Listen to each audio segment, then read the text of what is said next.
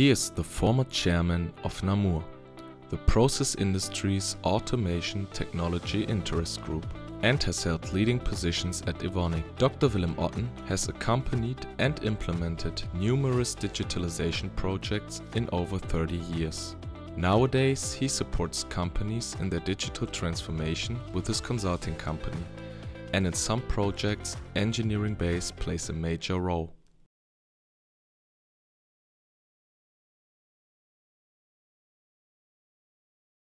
Yeah, actually, I wouldn't say I was supervising, I'm acting as a senior consultant for that quite challenging project, mainly supporting in engineering and technology transfer.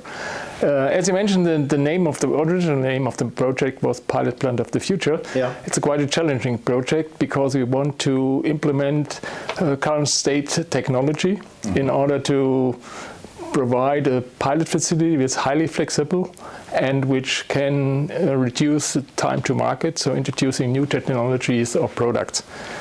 And actually the technologies we are implementing is digitalization, so full digitalization of the whole plant, and modularization.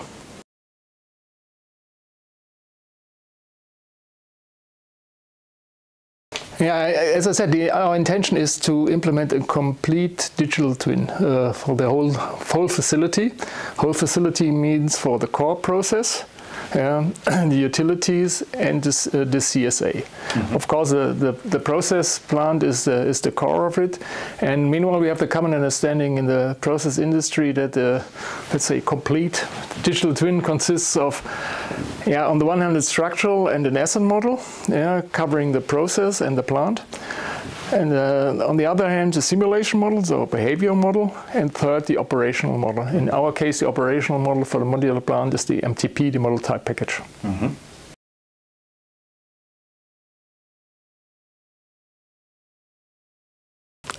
If you look at that architecture just described, the core is, or the master data are the structural and the asset information. So you need them as well for simulation as for the operation. So the core is the, let's say, CAE tool, which covers the 2D world. And as I said, we want to have an integrated system. So there are a number of requirements for the CAE tool. And that's what we at the end evaluated. On the first topic is that this tool should cover all the disciplines: mechanical, apparatus, machines, piping, but also automation within an integrated tool. That was the one requirement. The second one, that this tool and the data model implemented should follow international standards. That's mainly the ISO 15926 and DEXB, so we expect an DEXB export from that tool. Mm-hmm. Third, this tool should have open standard, since it has to communicate with the simulation, with the 3D tool, with other tools. It has to have open standards. And finally, and not rather important, was we are going to build a modular plant. So we combine digitalization and modularization. So the system should be able to have a modular view on your plant and manage modular, let's say, the modular data management and the data model.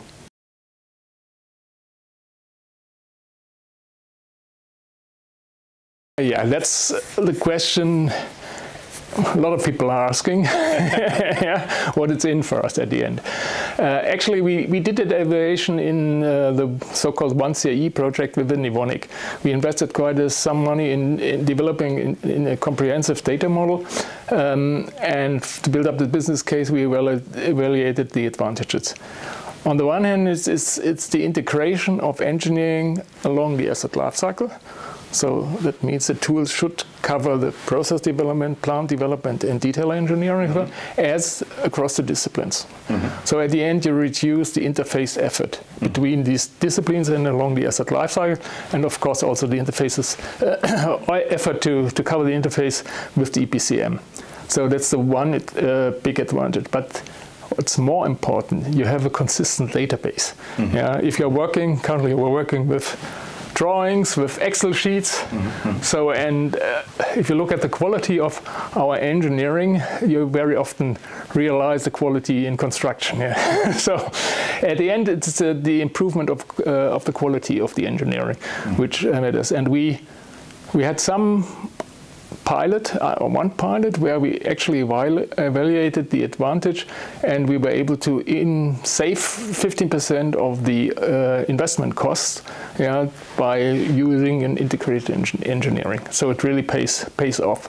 Okay. But at the end, if you look at the overall savings, there are even more savings in operation. If we are able to use these tools in operation as well, and keep our data model updated in one integrated tool, it's 70% of the savings is at the end in operations. Okay. That means small capital projects, brownfield projects, management of change.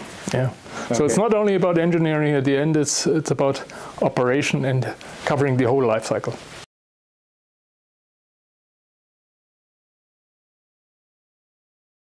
Yeah, of course, the major driver for the process industry is the sustainability at the moment, yeah, mainly the carbon footprint. And that's also the use case for the pilot plant of the future. It's now called carbon capture and utilization transitional testbed. So our main use case is using CO2, renewable hydrogen, and then produce methanol and following products from this renewable sources.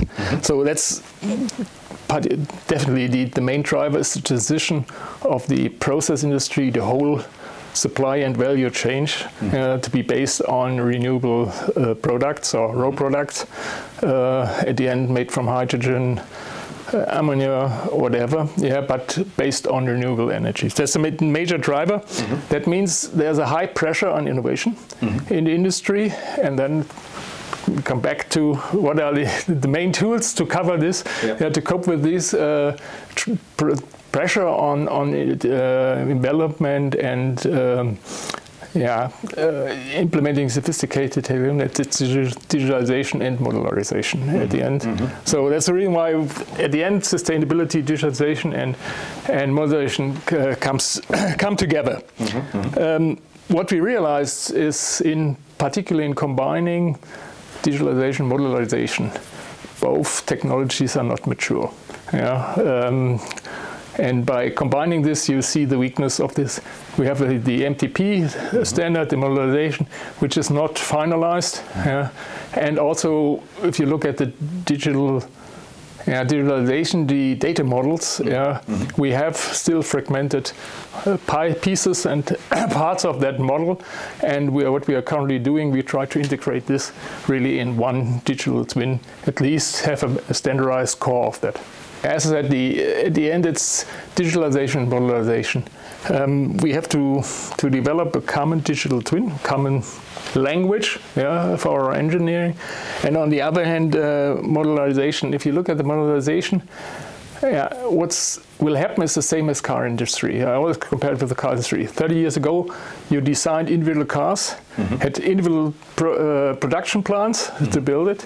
Today, you configure your car. Your car is modular, so your product is modular, and your plant to produce this is also modular. You can do any kind of car on the same production plant, and the same will happen in the process industry with the modularization. We are still at the beginning, but I'm pretty sure this will drive the technology over the last 10 to 20 years.